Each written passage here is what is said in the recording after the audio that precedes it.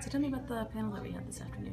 Today we brought in 3 to 4 speakers from the Children of Abraham from Dubuque, because we have been studying Judaism, Christianity, and Islam in the 7th grade.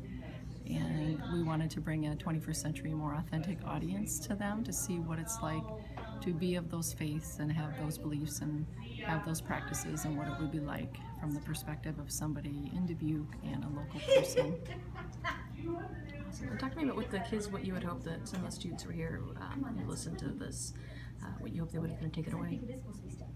I think anytime you bring in local people and you connect students to their community, that is going to feel more real to them. And so people in this community who believe in the religions of Judaism, Christianity, and Islam, in that group, they're really working together to try to create understanding and peace. And so I could see that the students had a connection with that in their learning, and they were able to ask really great questions to the panel speakers so that they could really get the answers to the questions that they needed.